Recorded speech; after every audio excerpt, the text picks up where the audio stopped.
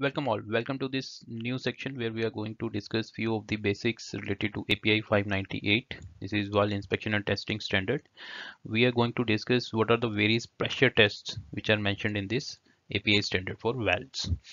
So this is the agenda. What are various pressure tests we are going to discuss. Then what are the various conditions based on API 598 standard, and what are the mandatory and optional tests. This will be also discussed.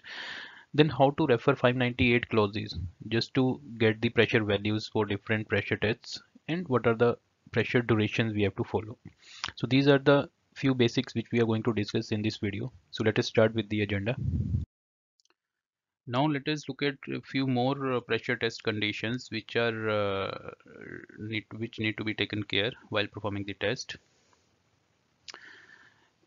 These conditions we have already discussed. Now few more conditions, let us see. Let us look into the details. These are the clauses which are given in the 598 which we need to follow. Once it is mentioned that 598 clauses have to be followed. For shell pressure test, for shell high pressure backseat and pressure closure test, the test fluid shall be air, inert gas, kerosene, water, non-corrosive liquid which with the viscosity not higher than the water.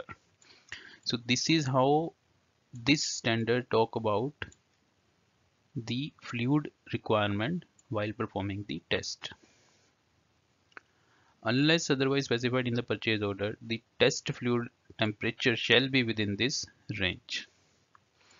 So which fluid and what is the temperature range to perform the test? This is specified here if it is not mentioned in the purchase order. For low pressure closure and low pressure backseat tests, the test pressure shall be air or inert gas. So this is the difference. Here we are using air, and in this case high pressure we are using liquid or air based on the recommendation in the purchase order. When air or gas is used for closure, shell or backseat tests, the valve manufacturer shall be capable of demonstrating the adequacy of the method of leakage detection. So this is manufacturer's responsibility to demonstrate that this leakage test is performed and this is capable, and the valve is capable of taking the pressure. Water used for any test can contain water soluble oil or corrosion inhibitors.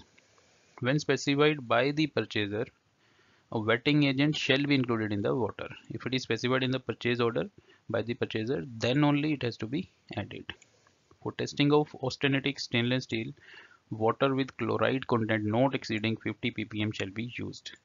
This is specifically mentioned for stainless steel and it is already there in this standard. The valve manufacturer shall be able to document the chlorine content. This has to be documented and has to be provided by the manufacturer if it is asked by the purchaser. Okay, now we have talked about the pressure tests, but what is the pressure which we need to maintain while performing these tests? These are clearly mentioned in table number 2 and table number 3. Table number 2 talks about shell test procedure. The shell test pressure shall be listed in table number 2. All the different categories for all these pressures, all these tests and classification of valves. This table gives us the clear indication which pressure we need to use while performing the pressure test. Similarly, backseat and closure test pressures are mentioned in table number 3.